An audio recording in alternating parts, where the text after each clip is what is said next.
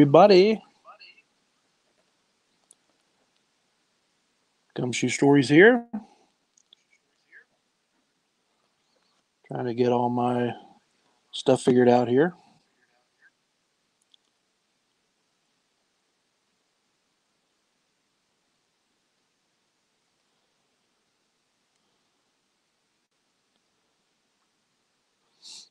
Hi, Carol Loving, Alaska. Welcome to the show. We're just getting started and officially beginning at 10 p.m. here in about 14 minutes. Trying to figure out how to make an echo go away.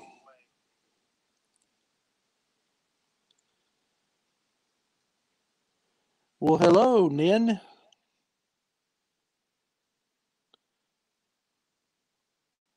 Hi, Mary Rose.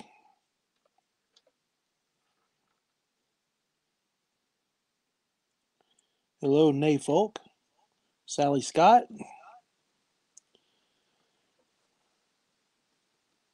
And there's Carol Bailey, wife of Beetle Bailey.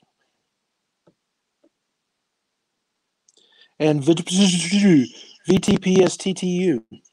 I'm not sure how to pronounce that, but thank you for being here.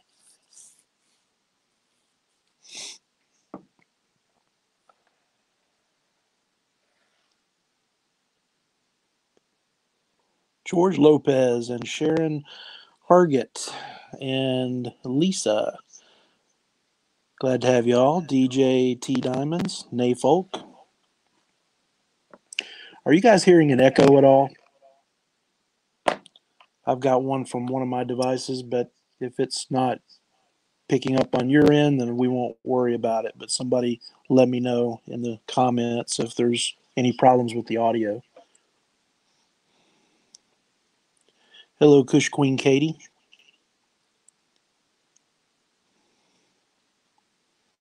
No echo. Okay.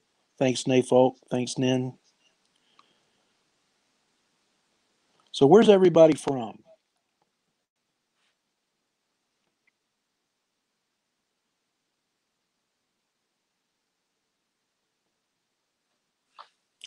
There's Elliot Ness. A little static. Yeah, I got 3 devices going here. And I think I might, I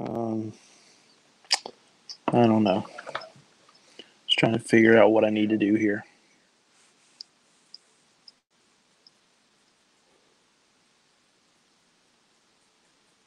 I think we may just have to live with the static.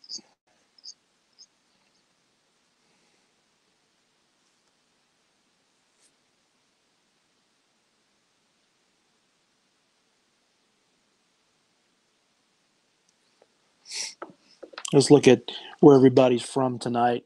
We've got Dallas, we've got Snyder, we've got Ohio, Rochester, New York, Wyoming, Oklahoma, Alaska, North Carolina, Washington, Chicago, Duncanville, Palm Springs, California.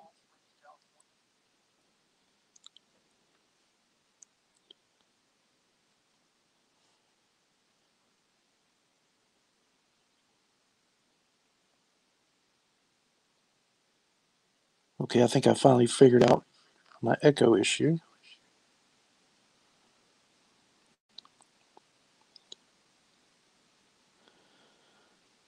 Maybe one of these days I will have a producer, but right now I am the producer. All right, shout outs to New Orleans, to Brooklyn, New York, to Toronto, Canada, to Southern Cal, Virginia,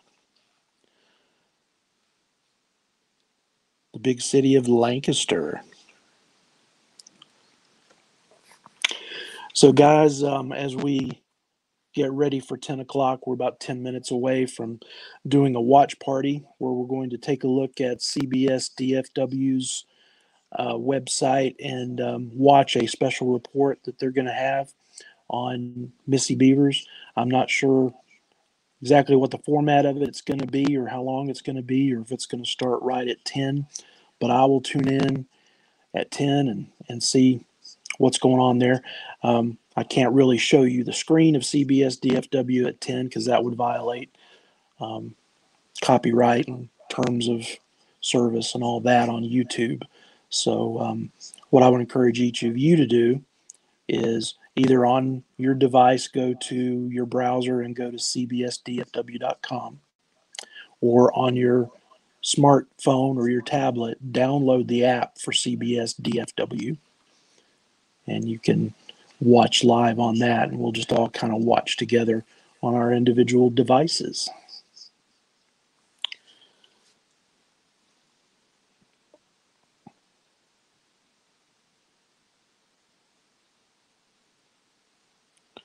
Hello, Shiva's Girl from Toronto. Glad you're here.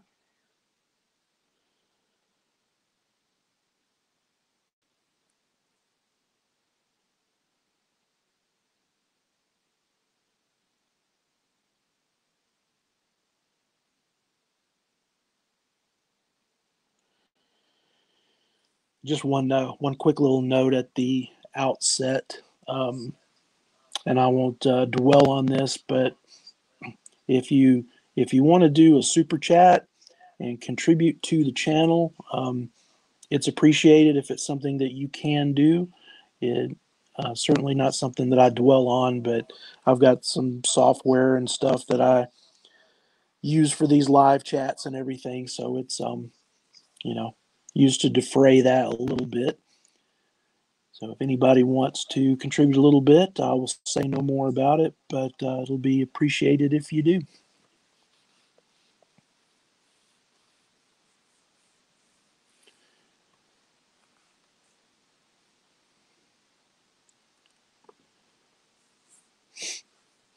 I guess while we're waiting a little bit here, we still got about 7 minutes.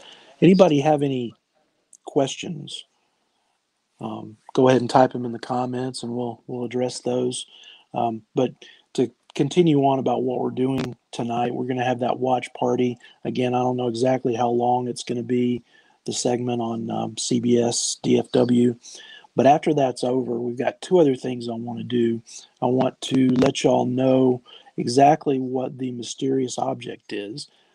Done some investigating, and with a little help from various sources, I've narrowed in on exactly what that mysterious object is that the killer has in their hand as they're breaking out that window in that door with a hammer. In their left hand, they've got this whitish object, and I know what that is. So we're going to talk about that, and then we're going to move on to a virtual tour of the church. And that's going to be kind of neat because that's going to allow us to really kind of see the church in a way that you haven't seen it before. You've seen it from 9 or 10 feet up on a surveillance camera with a fisheye lens, but this is going to be eye level cell phone video walking the church. It really gives you a feel for exactly what Missy saw and what the killer might have seen, and the distances from one hallway to the end of the next.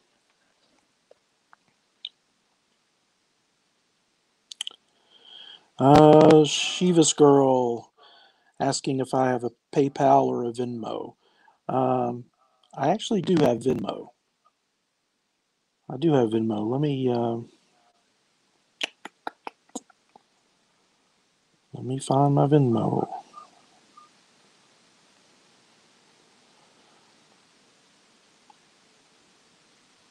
I've only ever used it for one thing, so I need to see what my username is. I guess it's at Tim Coville, Covil. That's my Venmo. So at Tim Covil. Okay. Let's get caught up on some other people who've joined us. Janet Condon, thank you for joining us. Kush Queen Katie. Yeah, I'm excited for this virtual tour too. I think it'll be enlightening. Elliot Ness says you should take guesses. I guess you're talking about the mysterious object. I actually did a poll on the community tab of my YouTube channel. So we've got some guesses going in there in that poll. I only have a finite number of poll options, so I couldn't put a whole bunch of different things.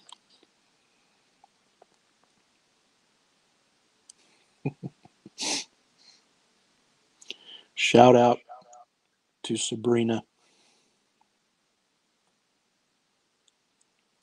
saying that I remind her of a Baptist preacher. Would that be like Jerry Falwell Jr.? I hope not.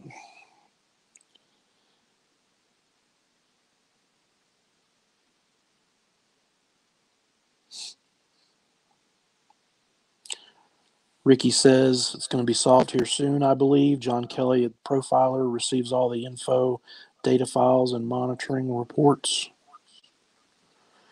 I mean, I hope the case is solved soon. I mean, we thought it was going to be solved soon at the year mark, or the year and a half or 2 year mark, when a certain former police officer was the main suspect and he checked a lot of boxes. So that didn't work out. So we'll see if the current trend that cops are on if it's going to work out or not. Certainly hope it does. Where are we at? We're at 3 minutes. 3 minutes, and then we'll do this watch party.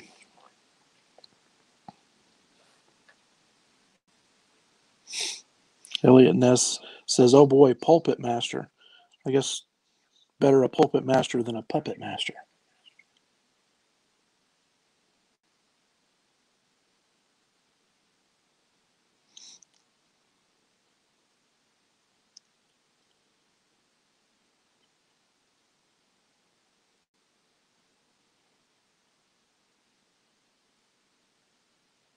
Well, we got about 41 people in here, guys.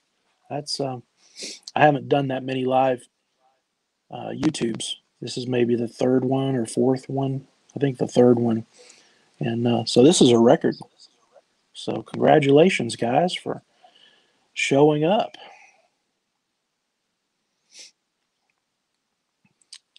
I'm gonna go ahead and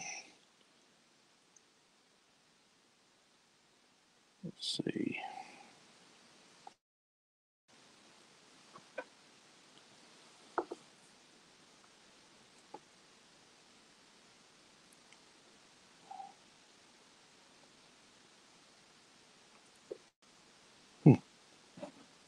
My screen go away there for a second? I think it did.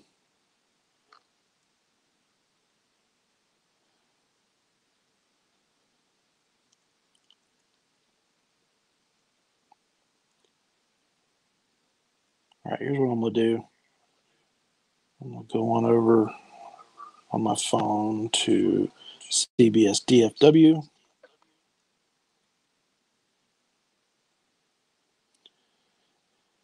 And you may be able to hear the audio. I'm not sure here. Okay, watch now.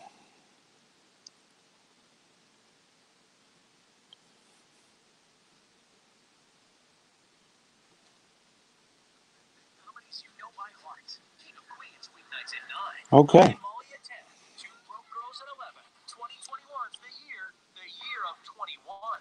Welcome to 2021 at CBS in Dallas Fort Worth. We're ready for the new year with local news as it breaks. The realtor from our area is now in custody. Investigations that inspired change. It's a lifeline. It really. A weather forecast you can trust. The tricky thing about this is I lose my access to the comments. So I'm going to go over here on the other device. There we go.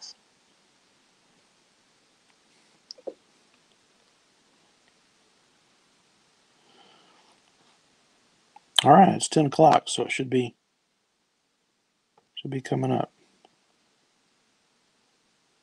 Where's the audio, though?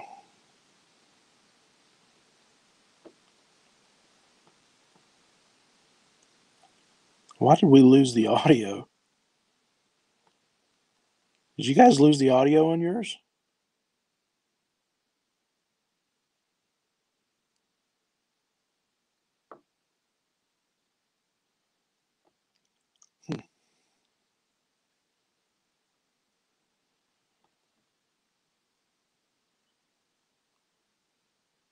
Joseph Dale says he's hearing it just fine.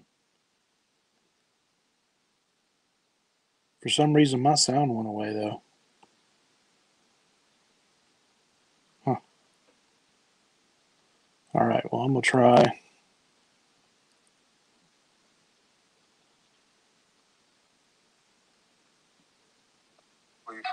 Okay. Well, dang it, I had it for a second, and then it went away again.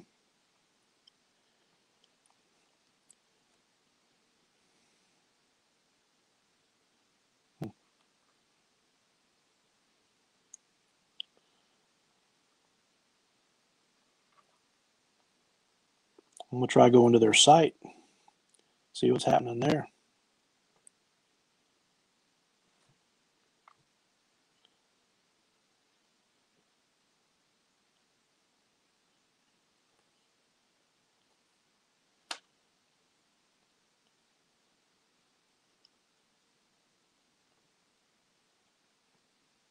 Latina Okay. ever hired at the law school here.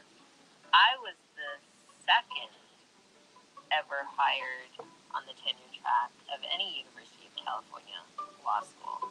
And when I was tenured, I guess you guys are seeing a lady who's talking about being on a tenure track, University of California Law School, something like that. Albuquerque at the time that I was growing up in the 70s was pretty much a segregated city. The valleys along the Rio Grande, it was all... Well, guys, I hope this is going to work out. You know, up at the top it says CBSN Dallas Fort Worth will return soon. You're watching CBSN, which is, I guess, the national network feed rather than the local feed. I mean, you know, it'd be this kind of thing where So, a small number of white kids in my high school, they were all... I don't know if anybody's local that could actually turn on the CBS station. Take a look there and see if you're catching anything there. I hope we're not running into any problems with local channels, you know, and us being outside the local area. I didn't really think about that, and that may not have anything to do with it. But when I went to Harvard, I knew that affirmative action. Yeah, affirmative action. So I don't know what that is. I'm just going to let that play. You guys keep an eye on it and let me know if it changes and if there's something about Missy Bevers. Maybe it's just going to be later in the broadcast. Maybe it'll be 10:15 or something. So in the meantime,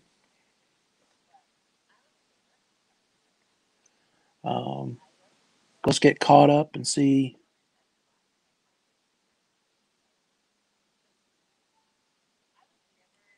what's going on here.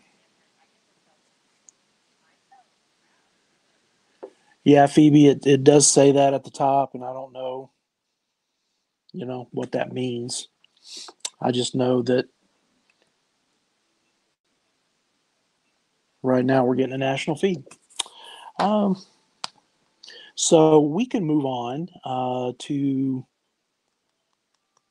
maybe talking a little bit about that mysterious object.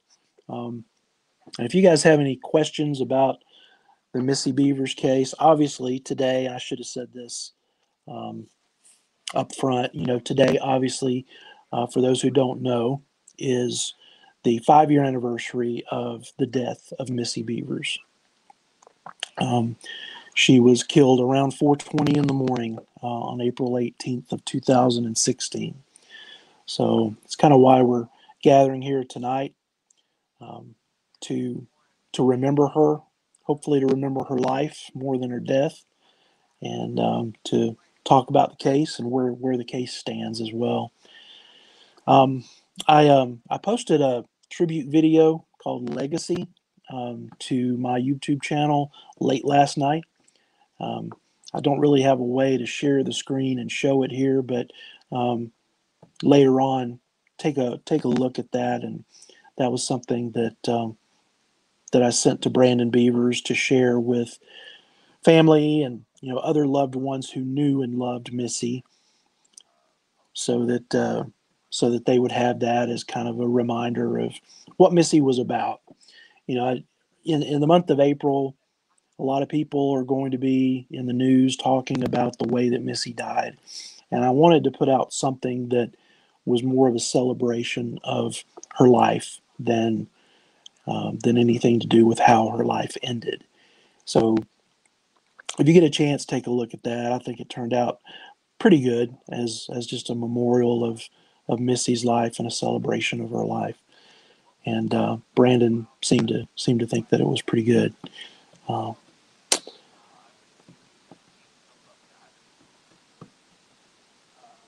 so a few days ago, and most of you probably know this. Oh, Andrea Coates, $4.99. Thank you very much for that super chat. I appreciate that very much. And if anyone does a super chat and I miss it, I apologize in advance. I'm going to try to keep up with everything, and I think that was it. That was the one so far. So Joseph Dale has a question. What do you think about the face that Aaron Stoner caught on the surveillance tape? Well, I'll be honest with you. I didn't see much detail in what he captured.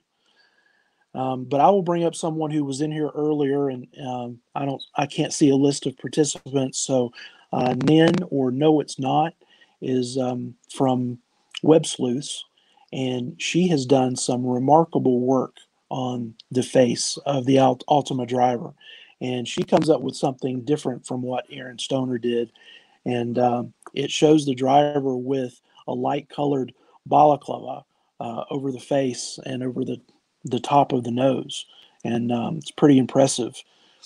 So rather than try to go get her picture, and she did give me permission, and I say she, I don't even know if No It's Not is male or female, but or we call her No It's Not, or just NIN as an acronym. But what I'm going to do is I will post to my YouTube channel that photo that she did that shows the balaclava covering the face. And yeah, I have a hard time saying that word. I want to say baklava, but that's like a Greek dessert. but um, but anyway, that to me that is more compelling than the Aaron Stoner one that just looked like a blob with a black spot or two in it to me. So and Joseph says the sketch that he had done based on the surveillance. I mean, somebody came up with a sketch based on a blob, as far as I'm concerned. And no offense to Aaron Stoner, but um, I didn't see anything that I could have made a sketch from. Is what I'm saying. But I did watch his video, and I've watched his other videos, and he's putting a lot of effort into it. I'll give him that. But I would just caution people to, you know, if you see something that someone has done as a sketch or image enhancement or whatever, use your common sense when you're comparing it to what can really be seen there, and take it with a grain of salt. But there are some professionals out there who are doing some good work, and I think No It's Not is one of them, and I'll put her photo up later for you guys to take a look at and judge for yourselves. Sure thing, Joseph. That's what I'm here for. Try to answer questions as I can. Taking a look over here at the CBS DFW feed, and they're still not talking about Missy Bevers. So we'll just continue on with our doing our thing here. So a few days ago, the Midlothian police gave an update of sorts on the case, which was good because at the 4-year mark, they did not release any information at all. It came and went with no acknowledgement. Um, Sorry, hang on a second.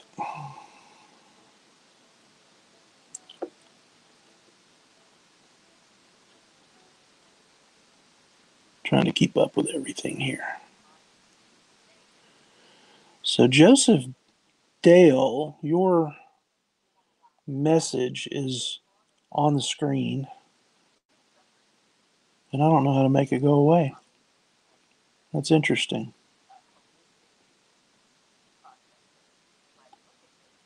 Here we go. All right, made it go away. Let's see if we have any other questions. But yeah, Midlothian Police came out with a press release, and they pretty much reiterated things that came out at the 3-year mark regarding the fact that they believe that collaboration with the public will be something that cracks this case, in their opinion. They talk about the Altima and say that they still want to talk to the Altima. They say that it may be an Infinity, which I don't agree with, but that's what they say. And then they mentioned there's some new people in the police department. So I think this is something positive, something that we can be hopeful for, that they have a new federal retired agent who is now part of their team, and his primary responsibility is looking at the case. And if he's a retired Fed, I'm assuming FBI. I'm assuming this is somebody who's pretty darn good, and they have put him to work. And so we'll see what comes of that. And then the other thing is the commander of the Criminal Investigative Division, which is the division that has the detectives that work on the criminal cases, including homicides. The boss over that division is a new guy who has, like, I think 27 years of homicide experience for a major agency. I believe it's the city of Arlington. I don't know if the press release said Arlington, but I think through other information that I have, I think it's Arlington. So this guy's got solid background. And between him and the retired federal agent, and then, there's been a lot of turnover. The assistant police chief, Kevin Johnson, left, and so they've got Scott Brown to replace him. They've got detectives in the CID who work on the Missy Bevers case pretty closely, and they transferred over from Mansfield, I believe, where they had worked on some homicide cases. So, so they definitely had a changing of the guard. Pretty much everybody's new over there except for Chief Smith and a few others. I see you guys are talking about the newscast. So is anybody like watching the local feed in DFW, and is it something different from what we're seeing on this CBS DFW?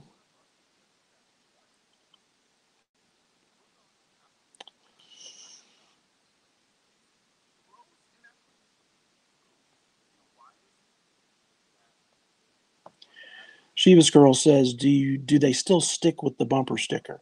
Well, it's interesting. In this press release, no, they did not mention the bumper sticker. So I don't know. They may have heard that I've said some things about how I don't believe there's a bumper sticker. So I wonder if, maybe they don't know or care that I've said that, but then again, maybe it caused them to go back and look and rethink things. Or maybe they decided long ago there was no bumper sticker and they just never corrected it. But I sure don't see one. I could be wrong, but I don't see one.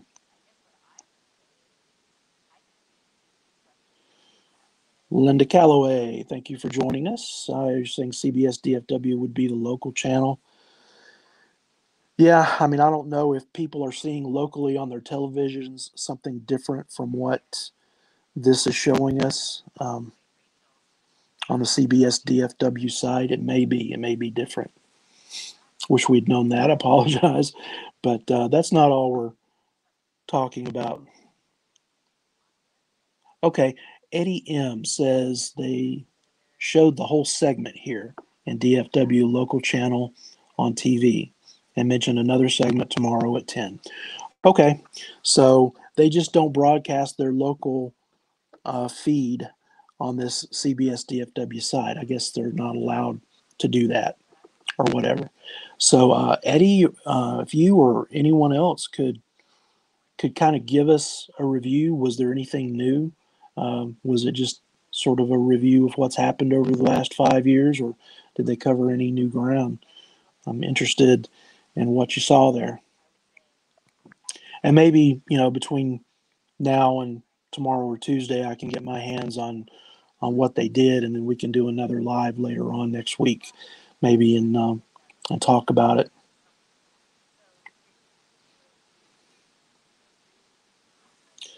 So, okay, we talked about the Midlothian press release, covered that pretty well. There's there's just not a whole lot that was new there, other than telling us about the personnel changes. Um, so, we can be hopeful that maybe something is going to break this year. The 5 year mark, I don't think anybody, public or police alike, um, felt like there was any way this case would go 5 years, but it has. M3 Industries wants to know, did you tell us what SP, the SWAT perp, was carrying in the church? No, I have not, because we've been talking about other things. We were kind of watching this CBS feed to see if it would show the Missy Bevers segment, which it did not. Uh, and we talked about the Midlothian press release that they put out a few days ago. And so let me, if I can,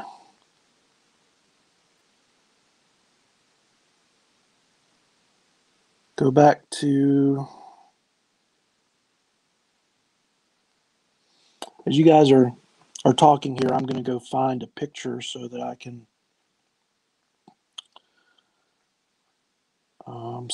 bring up. All right, let's see.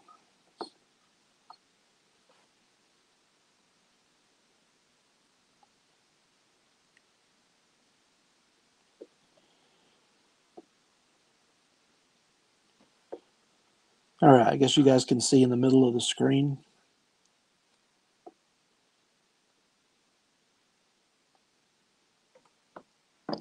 That is what the object is. There's actually 3 of those little storage trays from Walmart that are banded together, and that's how they sell them. But what the SWAT perp is carrying in his hand, or her hand, is one of those trays. It's about 9 inches long. It's about 5 inches across and about 2 inches deep. And you can see those little slotted holes when you look at the surveillance video from the church. It's really kind of pixelated and it looks zigzagged and not straight up and down. But this is what it is. This is what he's carrying, and it's not empty. But what's in there, I'm not going to go into detail on, because I do believe that police need to be able to hold on to things that only the killer would know. And I don't think it really matters that much if we let out the information about the basket here. But inside the basket would have been some small items that the killer picked up this basket from room 10. In that scene where you see him coming out of a door and then he starts to hammer into the vertical window of another door toward the end of the video, that's he picked that up from the room that he was coming out of, room 10. Where did I get that photo from, Shiva's girl? That photo is that's not the killer. Okay, that photo is someone in Walmart buying that item or carrying that item for purposes of buying it.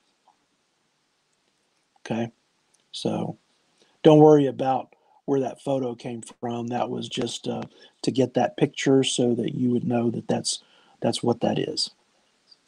What was room 10 used for? Dee Dee is asking. Room 10 was the youth worship room.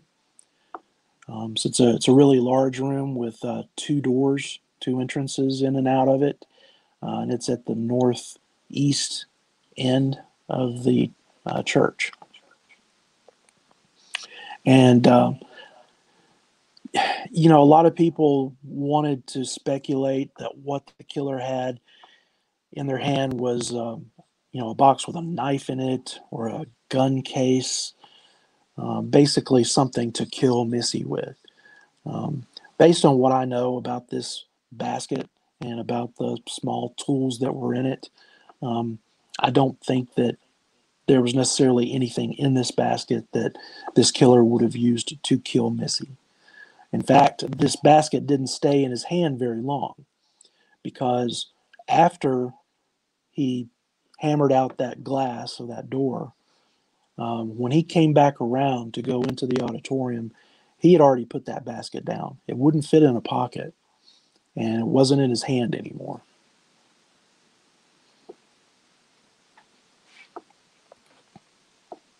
Now, it's possible he might have taken one or two small things out of that basket and put them in his vest. But Elliot Ness is asking, do we know it's empty or assume maybe the killer dumped it out, but why carry it around? No, it had some things in it, Elliot. It was not empty. But when I say small tools, it's not the kind of tools that anybody would use to kill somebody with. But I don't want to get more specific as to what those things were.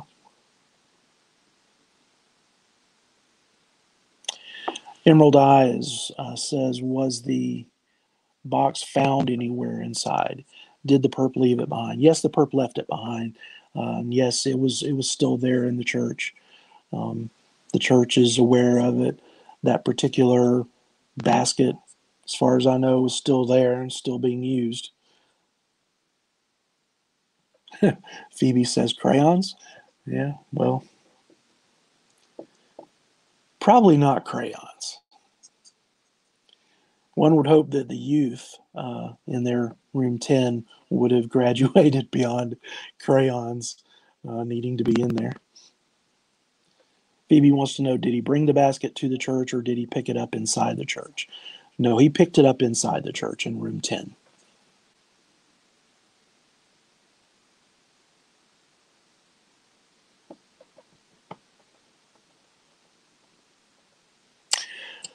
DDS, are there many of these same baskets inside room 10? Um, they do have more baskets. It's not just one basket, but I don't know how many. Wishing Bee says, are you saying the police found it in the church?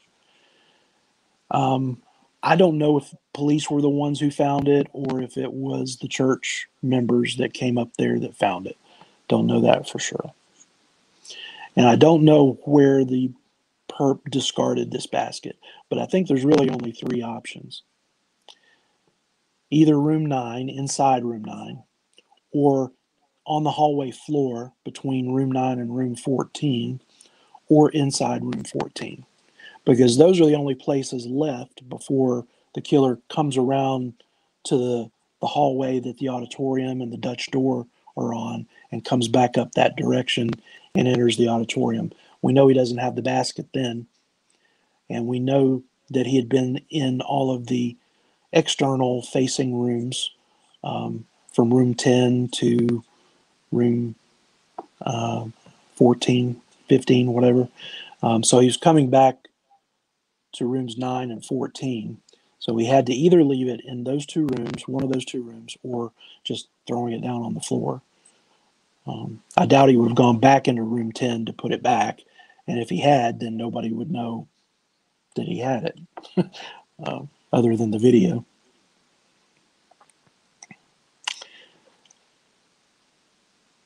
Um,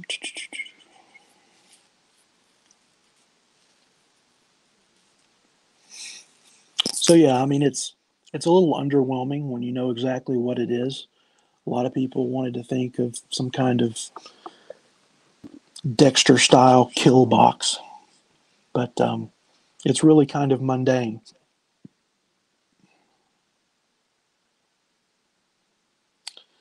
Greedy Gred is asking about whether there might have been something in the basket to pick a lock. Um, don't think so.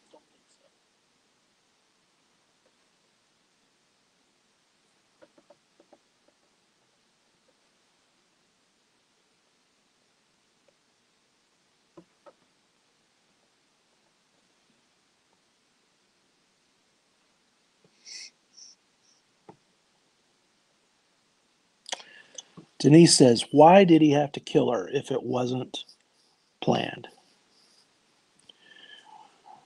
Well, good question. This always comes up when we talk about untargeted versus targeted. Um, and those who believe that Missy was targeted want to use that, to question those who think that it was untargeted. And the question is, why does this burglar, if that's what they were there for, why did they kill Missy when they didn't have to? It's a good question. My answer to that is always, why does anybody kill somebody else? It's never necessary to kill someone. Um, but burglars, muggers, robbers, home invaders kill people all the time in the course of committing another crime. It has a category in the statutes of criminal law called felony murder. When you commit murder while you're in the midst of committing some other act. So it happens. Sometimes it's a twitchy finger on a trigger. Sometimes maybe Missy might have not gone quietly. Maybe she forced the issue. Maybe she wasn't letting the person leave. We don't know. That's speculation. But bottom line is that people kill people when they don't have to, when they're in the course of robbing a convenience store, robbing a bank, invading a home and they encounter the homeowner, taking a guy's wallet off the street and they don't have to kill him, but they do after he's given them his wallet. It just happens. We can't expect criminals to do the common sense thing, which is, gosh, somebody just came in the church and um, I need to get out of here and I need to let them live. It'd be nice if criminals thought that way, but often they don't. Shiva's girl, I'm a journalist, and journalists do not reveal their sources. I have sources that I was able to get this information, and but I don't reveal my sources. It's up to you to choose whether to believe me or not. Emerald Eyes says churches have become major targets for burglaries over the years. Thank you for saying that, Emerald Eyes, because that's really important. Um, and there are articles out there I could provide you links to about how there's been an explosion of burglaries in churches. It's no longer the safe haven, no longer the sanctuary in a lot of people's mind. Um, Churches are not untouchable anymore. That's kind of sad to say.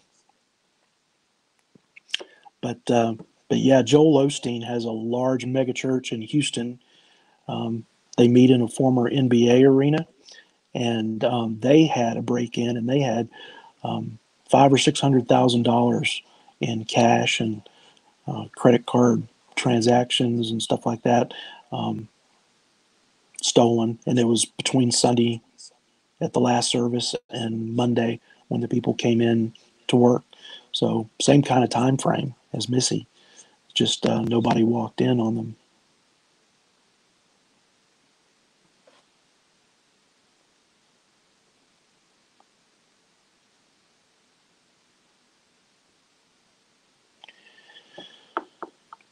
Denise says, I guess I just don't want to think it could have been so random. Maybe they surprised each other. In the end was she died. And I think you hit on something really important here. I think in true crime, when we follow a case, kind of the last thing on our list that we fall to is that it was random, that it was a stranger, that it was someone who didn't know she was going to be there and she didn't know they were going to be there, and wrong place, wrong time.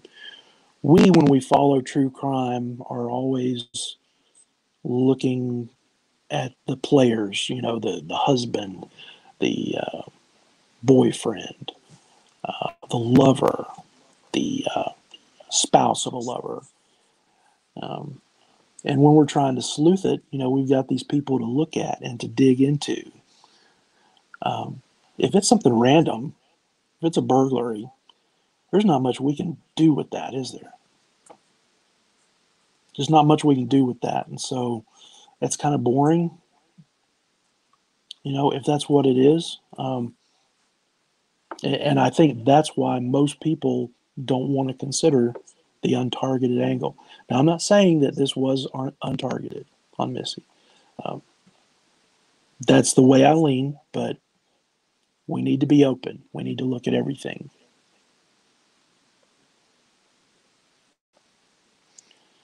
All right, let me get caught up on a few comments here. Oh, this is interesting. Emerald Eyes says they asked a veteran detective if taking your time during a burglary was common. He said, yes, very often. They are methodical and take their time. And see, that is so anti what a lot of the stereotype is that you hear. But this is the same thing that I've been saying. In Midlothian, this church is on a rural highway. It's raining. It's 3 o'clock, 4 o'clock in the morning. Why rush? If you don't think anybody's going to be there, why rush?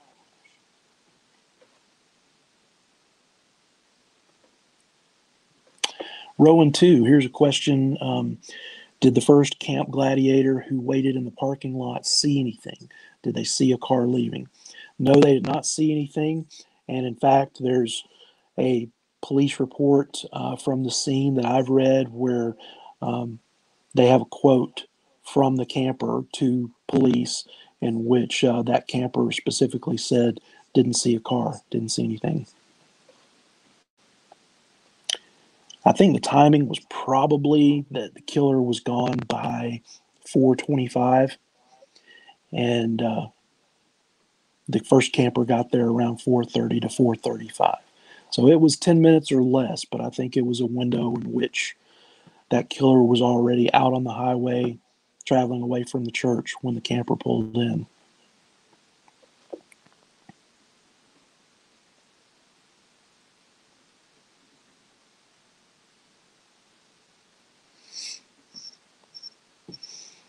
Yep, here's a comment. We're still 50-50 on the targeted versus untargeted issue. Yep. It's a difficult one to figure out for sure, and we need to keep looking at both. And I certainly hope that police are looking at both.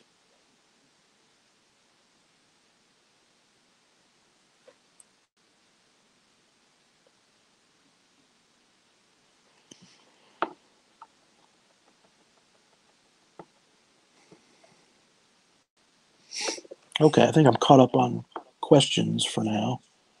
I can figure out how to make this basket go away. I'm going to take that off the screen. If you guys want to get a screenshot of it, now's the time to do it because it is about to go away.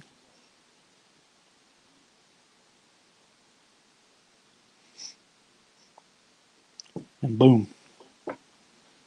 I got to figure out this StreamYard stuff. I used to be really technically proficient with software and stuff back when I worked in the software field. And now I just kind of feel old and dumb.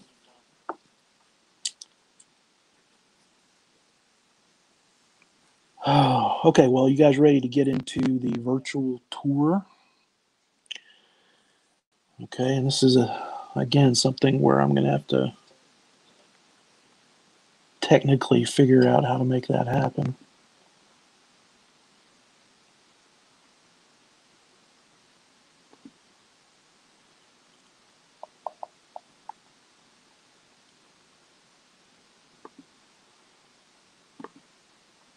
Give me just a second here.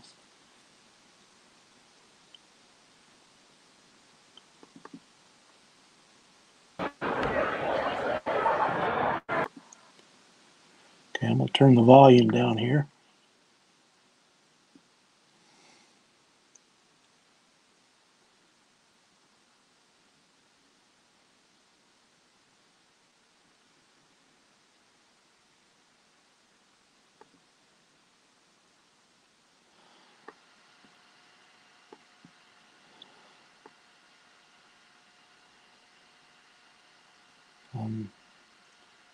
Yeah, give me just a minute here because I wanted to skip past something where it showed somebody where I didn't want it to do that.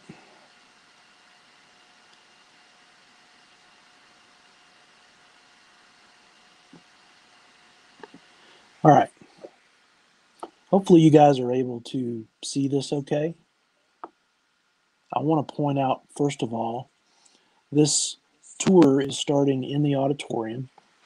And those doors that you see in front of you that I've got it paused on right now, those are the doors that the killer walks through at the end of the Midlothian police video. When they come walking up, across from there is the Dutch door room that they had entered earlier. So they turn right into a little alcove, and that's right where these doors are. You're seeing them from the inside of the auditorium, but those are the doors. Okay. Now I'm going to continue on.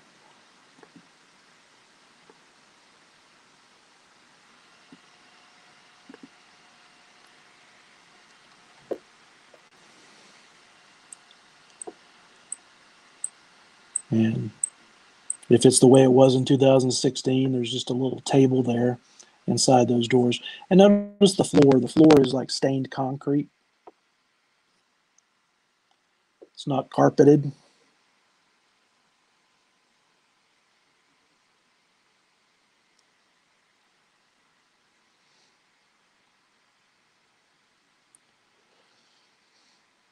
Okay, so these are the entrance doors that are across from room 1 and room 2. You're going to see holy grounds here in a minute. That's the entrance that Missy came in, right there. That is the southwest entrance.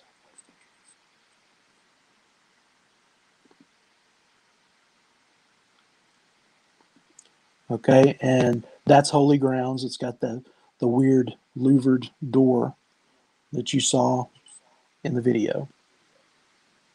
Yeah, church video. There's a little door there that I guess people that are going to work in that holy grounds area go through that door.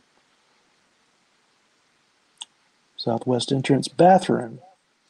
That's the men's room. It's right there inside the doors. To your left as you walk in the entrance. The men's room is right there. Then you see there's a wall with a clock on it and a water fountain. And to the right, just out of frame, is the women's bathroom. So when campers needed to use the restroom, they didn't have to go far inside the church. Missy would unlock the doors and the bathrooms were right here.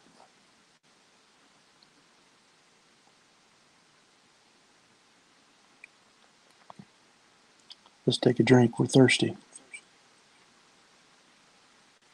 Same clock as 4 years ago, 5 years ago, rather.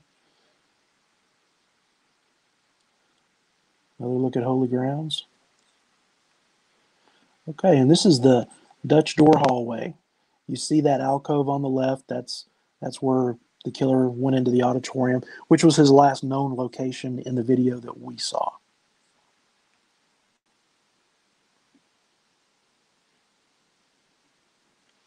And there's the Dutch door.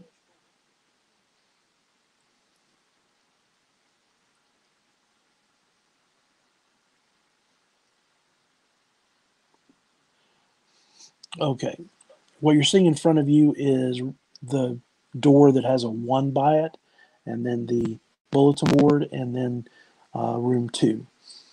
Room 1 to the left of the billboard is the room that the killer sort of kind of tried to break into, pry into, and then gave up on.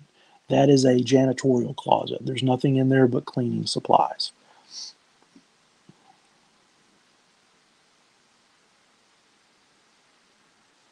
It doesn't have a vertical window the way a lot of the other doors do.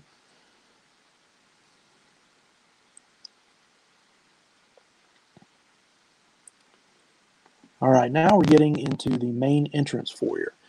There's a little column that we just passed, and then you can see at the far end there's another column. So columns at either end of the foyer, and it's kind of 2 stories here, so it goes way up. But you can see the entrance doors. It's kind of a weird little box where people walk in.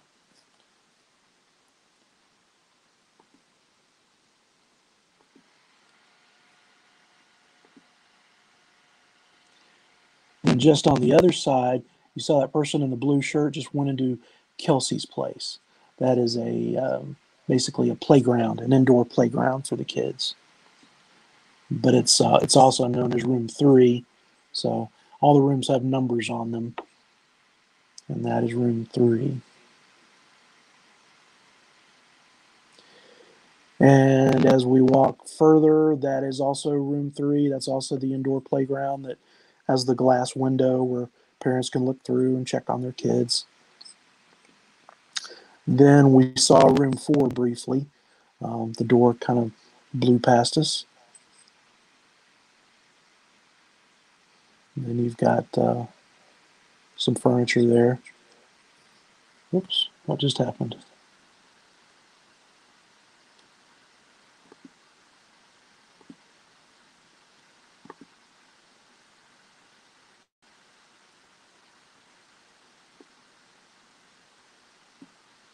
Hang on, guys.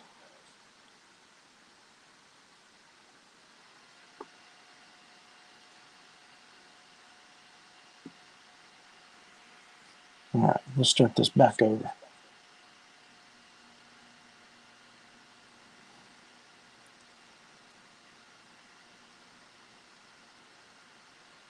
Oh, I didn't need to go back that far, did I?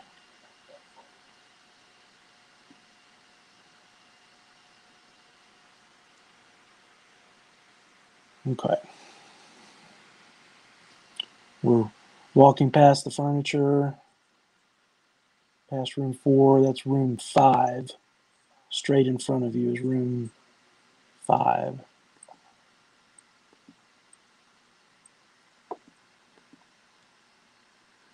And then that's the northwest entrance. Northwest entrance. And then we hang a right. And room 6 was the first room.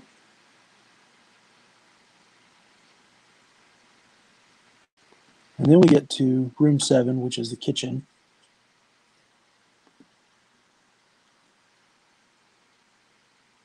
And you can see there's some roll down doors, or windows, I should say, that they use for serving food. There's 2 doors into room 7. And then as you proceed, you've got 2 doors to room 8 ahead of you. And the nearer door to room 8, the one that is furthest from that entrance, is the one that the killer came out of. And he took a right and he walked past the kitchen. All right. So that's the northeast entrance. Those doors were busted and broken, and plywood was put over them as part of the crime scene cleanup. So those doors that you saw were damaged. This is a little alcove that has a men's and women's restroom.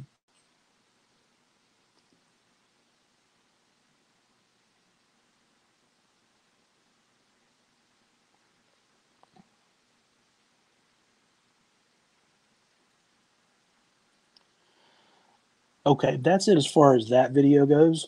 Now I've got some other video if I can get to it.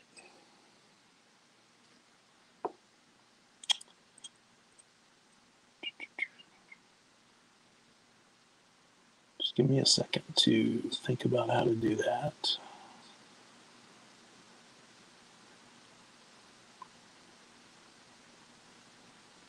I'll make this go away.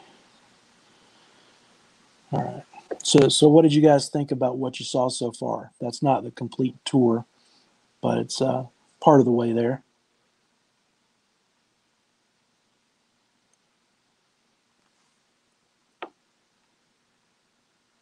Before I bring some other pictures and stuff up, I'm just going to take a look at some of y'all's comments.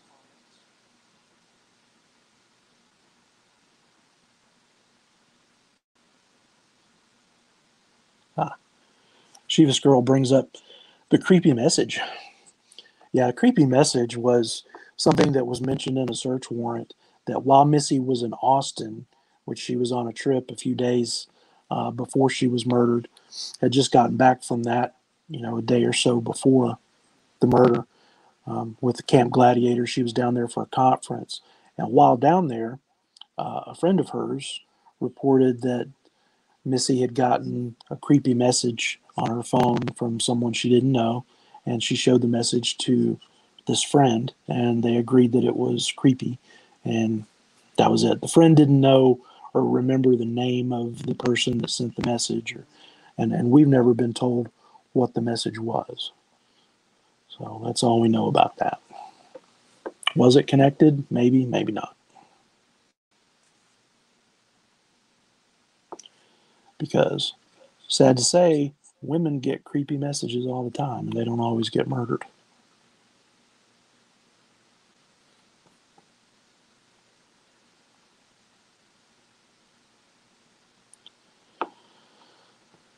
Da-da-da-da.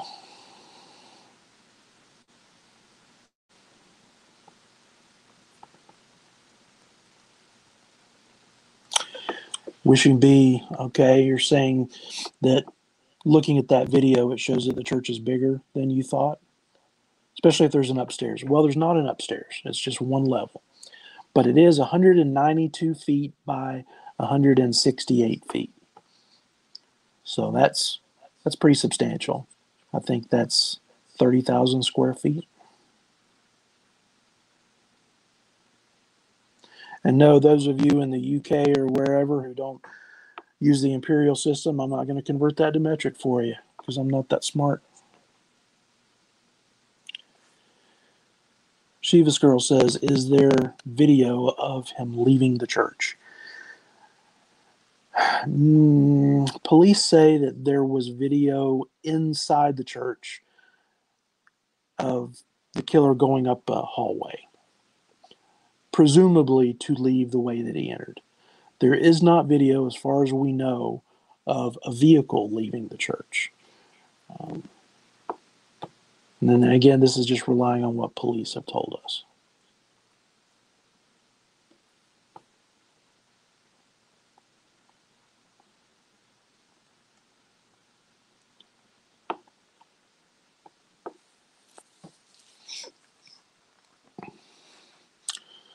All right, y'all give me a second here to see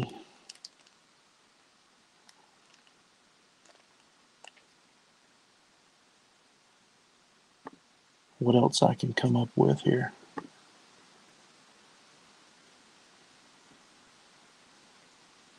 Okay.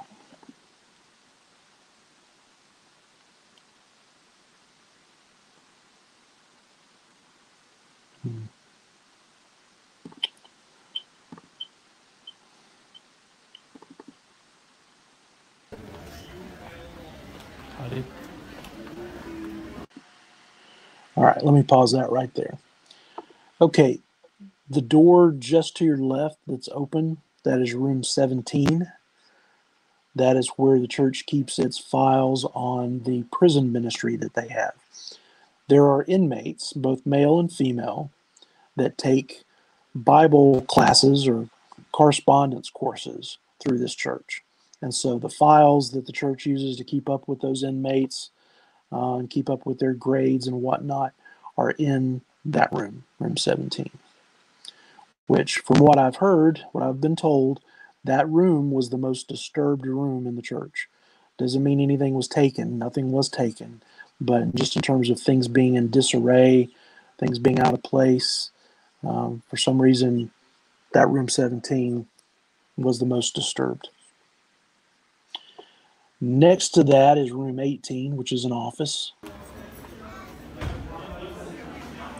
And then you get to 19. I don't need audio on this. Let me turn the audio off.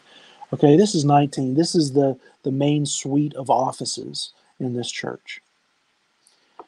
This would be where the pastor's office is, the secretary, the youth pastor, music minister. So there's individual offices in here. And you get a glimpse as you walk by of there's a chair there and a lamp and some stuff on the wall. Room 20. And then the next room is the Dutch door room, room 21.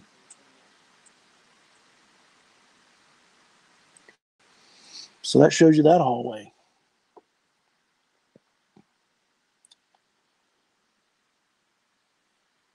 Just trying to think if I have a good way of showing you. I've got a few other pictures, but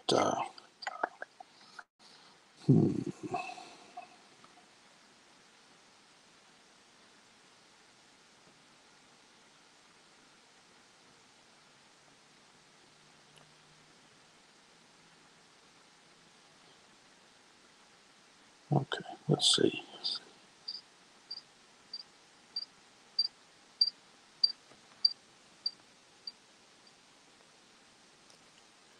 All right, see this picture? This is room 10. This is the room that the killer picked up that basket.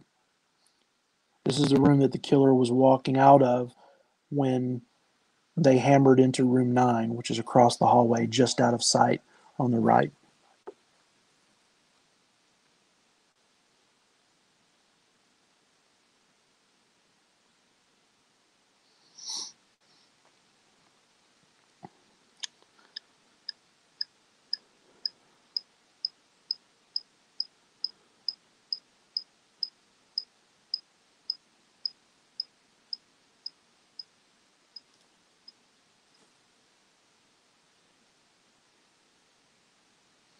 Trying to bring up another picture, but it's taking its own time.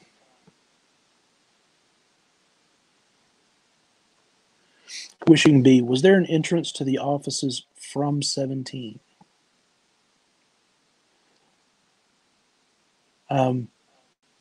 Wishing B, I believe that you could go between room 16 and room 20 without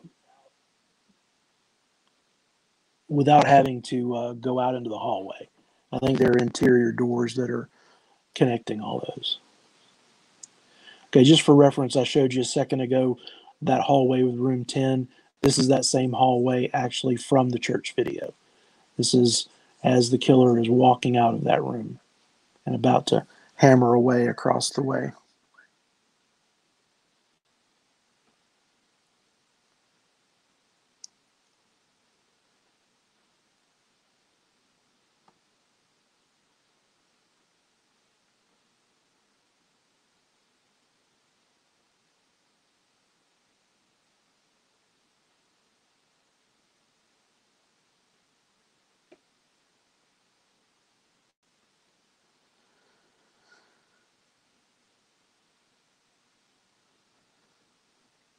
Okay, this will be good.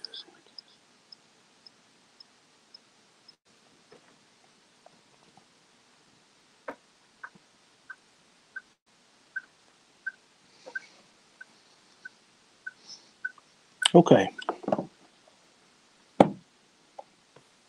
That hallway that we were just showing you the offices, this is a photo from the other end, shooting back the other way. So down at the far end, next to the entrance, is room 15. And then you've got 16. In between 16 and 17, you can't really see it there, but I think there's like a unisex bathroom there. And then you've got 17 and 18 together, and then 19 is that suite of offices, and then room 20. and the only other room would be room 21.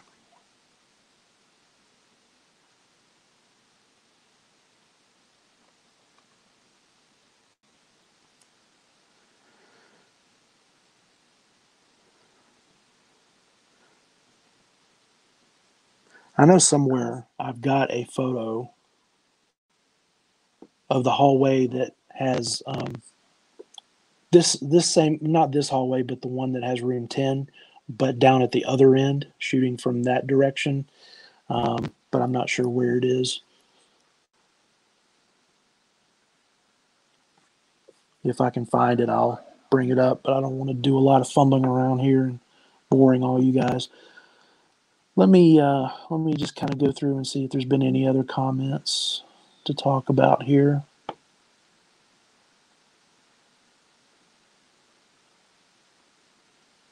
Yeah, I like what Elliot said here. If it was a targeted murder, it's a hard way to kill a person that way, because you're killing them inside the church when you could have just waited outside and killed them as they got out of their vehicle. So, yep, that's a good point.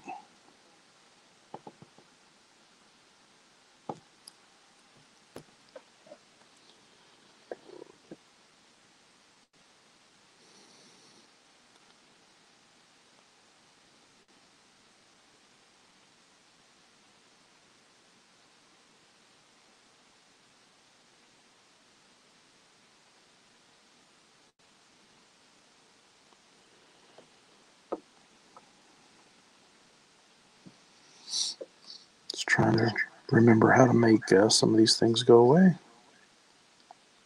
There we go. All right.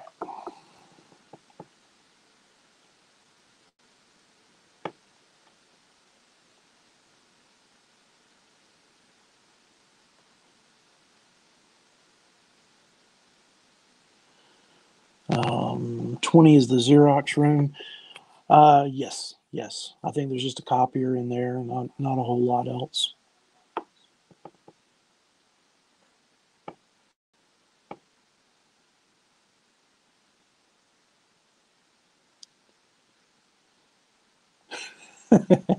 Shiva's girl says, "Why wear a headlamp though? Was he planning on going mining?" Well, when you've got a hammer in one hand and that basket in the other hand, or a pry tool or whatever, kind of difficult to carry a flashlight too. So really kind of came in handy to have that light up on the helmet.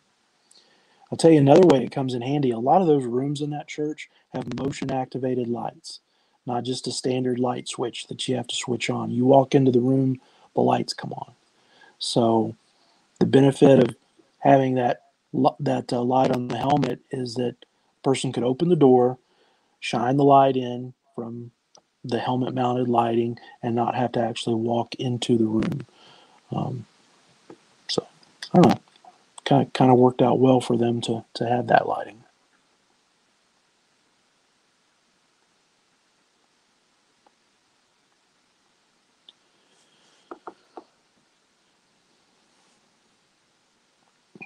All right. Here's a question from Joseph Dale. Tim, would you confirm to these internet sleuths that she was last seen walking down a hallway toward the perp because she looked startled by what was most likely the burglar smashing things? Well, I mean, I can confirm everything but the smashing things, because I don't know what got her attention. It could have been anything. The killer might have even still been in the auditorium at that point. Maybe he was just walking around. Um, they've got that concrete floor, so footsteps from a boot are going to make a sound. In an empty church, it's going to echo. So maybe she heard footsteps and nothing more. Maybe it wasn't so much what she heard as what she saw. Maybe she looked down that long hallway, and you could see from the video, these hallways, one end to the other, 192 feet. If anybody's in a hallway, you can see them. So there's no audio on the video, so all we know is that she walked in and she looked toward her left, down that hallway. Whether it was something she saw or something she heard, we had no way of knowing.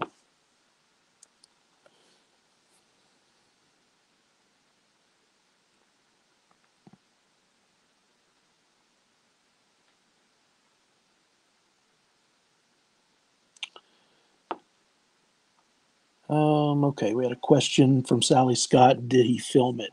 Did the killer film the murder? There was some confusion in a search warrant. The way it was worded kind of made it sound like the killer might have used a phone to record, activities while he was in the church. But police clarified that later. That wasn't what they meant, and they said that there was nothing to indicate that he did that. So as far as we know, no.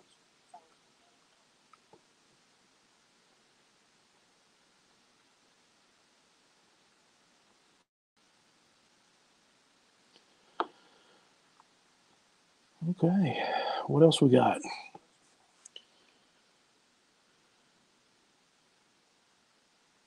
Did she film it? Yeah, we don't know if it's a he or a she. I try to use the pronoun they, not because I think that this person is non-binary, but because I'm just trying to be simple. Because I don't want to say he or she. Who reported that the biggest disturbance was in room 17? I can't reveal my sources. Wishing B just went back to the map. 16 through 20 are offices. 17 being the most messed with room makes it even more likely a robbery. Yeah, I'll tell you a theory I came to pretty recently. You remember in the church video where the killer is doing the half-hearted attempt to break into room 1 and they're trying to pry into it and they're turning their head and they're messing with their vest and they're looking sort of directly toward the camera and in that direction. Well, in that direction that they're looking is a sign painted onto the wall that has an arrow and says offices. So it's my speculation that they were looking for the offices. That's why they're in this church. They're just kind of systematically making their way around to where they think money might be stored. And I think that's why they kind of give up on that half-hearted attempt to go into room 1. They're pretty sure there's nothing in there anyway. They see a sign, oh, the offices, they're down here. And so then they go around to that hallway and they start with room 21 and continue systematically until they get to those offices down there. And I think, possibly maybe by the time they get to room 17, after they've gone in 19 and 20 and 18 and looked through all that stuff and not really found any money, no deposit bag in a drawer because this church does not keep their deposit on site. They get to 17 and maybe they're taking out some frustration. That's a possibility.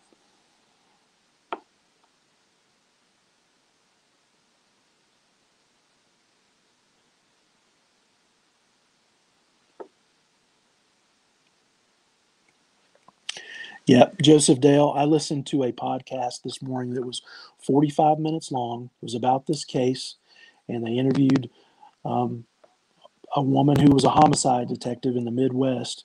And despite her saying that, you need to keep looking at all avenues, um, she never once even mentioned untargeted as a theory. It's like targeted is the only option.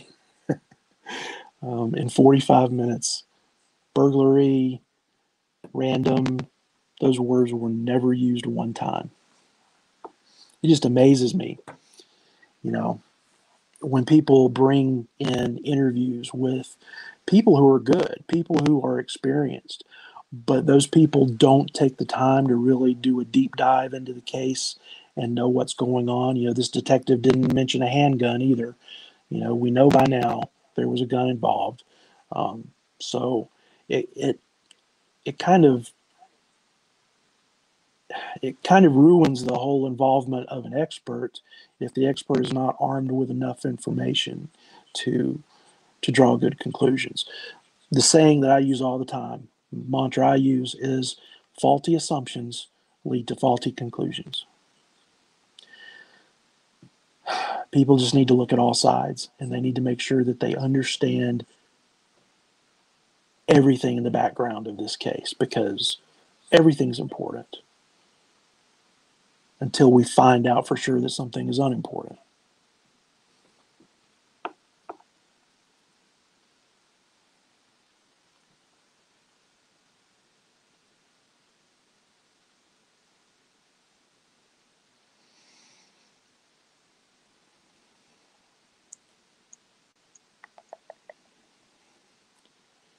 All right, what else, guys?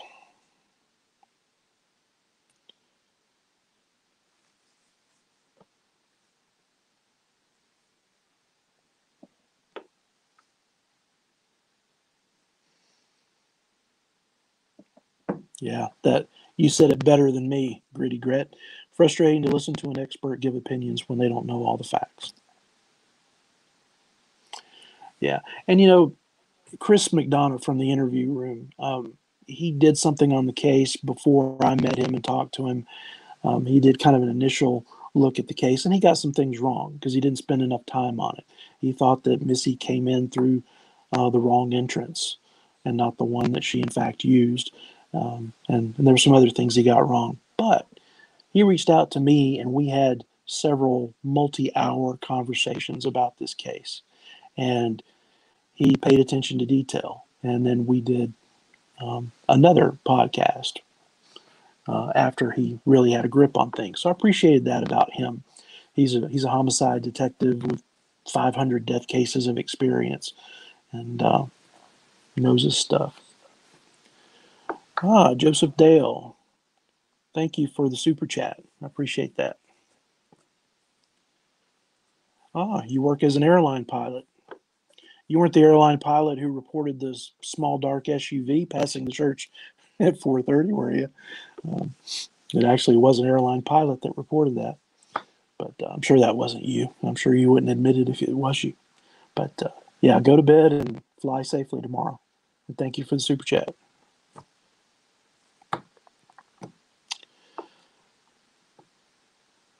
Okay, if room 17 was records of criminals, then could someone have been breaking into the room in order to destroy records? I asked that question. I was told that police did pursue that avenue, and it was a dead end, and they didn't really find anything. But yeah, that was the first thing that came to my mind. That okay, these are inmate records, and here's a person in the middle of a criminal act doing the most damage in a room of inmate records. So definitely was something to ask questions about. But apparently, police did not find anything fruitful in their search there.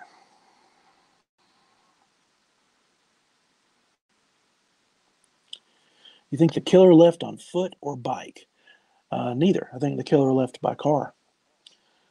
It was just too messy, and it's a rural highway, 75-mile-an-hour traffic that nobody would leave anyway other than by car. That's my opinion.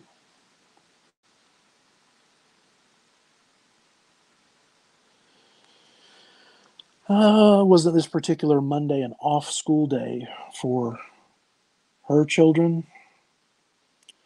Who's her? I must have missed something. Who are you referring to?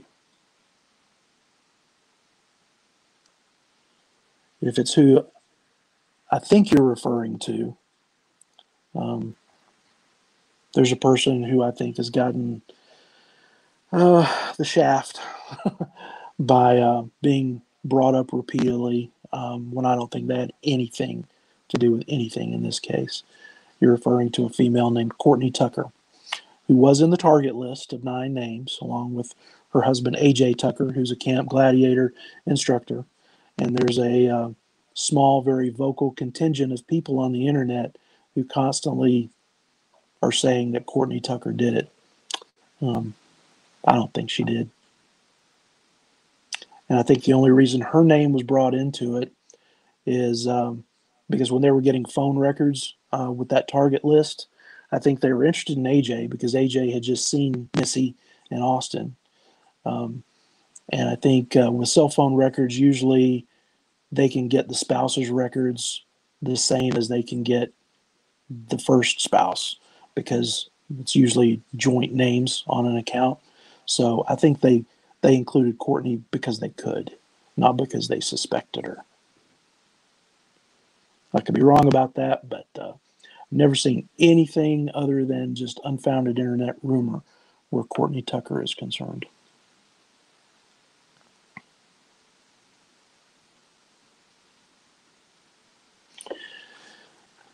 Okay, did SWFA ever look later on their videos to see if they catch the car turning around?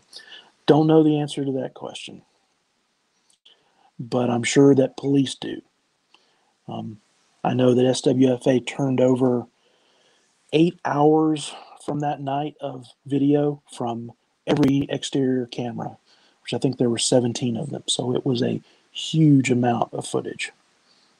In fact, the police department had to go get an external hard drive. They had to purchase one and bring it in to copy all that footage from SWFA's system.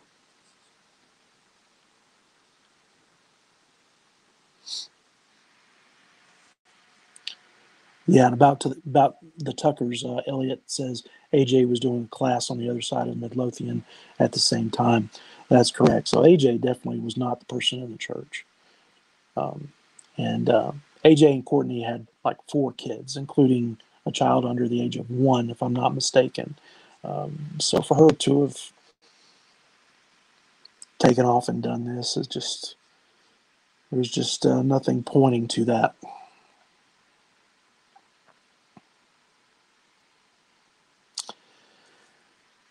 Yeah, Ricky, respectfully, I think you're overthinking it. Um, nobody, nobody in Texas is going to go off into the woods like that in rain and darkness. Um, Properties are divided off with barbed wire fences usually. Um, there's no way anybody would have done that. I think we need to look for simple solutions and only look to the complicated ones if the simple ones don't satisfy. And to me, the simple solution is that this person had a car. Either they drove or somebody drove them. And that was the getaway car, and it was parked right outside the door. After the murder, they just went out and hopped in the car and left.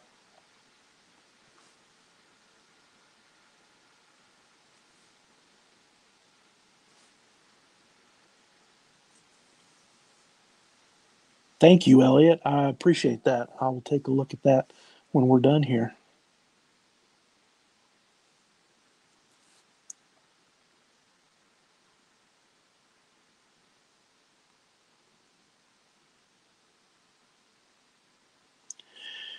Okay, VV, you'd go through a stream in woods if you were desperate. Okay, but this person wasn't desperate when they went to the church.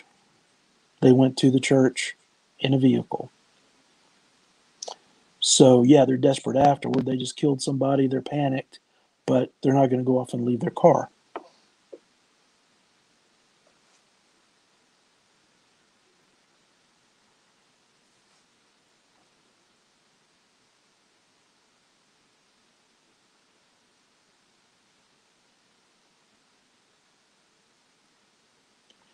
Okay, guys. Well, I think I'm going to wrap it up here. We've been at it for well over an hour, hour and a half. So thanks everybody for being here. I'm sorry that it didn't work out with the watch party, but um, we were able to talk about a lot of things and do the tour and look at the basket that was the mysterious object. So I hope you all enjoyed this, and we'll do this again real soon. We'll see you next time. Y'all stay safe.